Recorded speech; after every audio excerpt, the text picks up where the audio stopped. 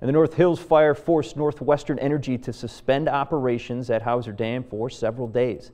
A company spokesperson reported they were told the fire was coming toward the dam, so they decided to shut down generation units before evacuating the facility.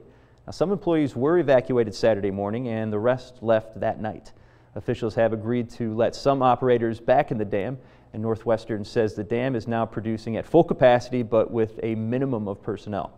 The company said they've had minimal other interruptions related to the fire, and on Monday evening they had an outage to about 4 dozen customers in that evacuated area.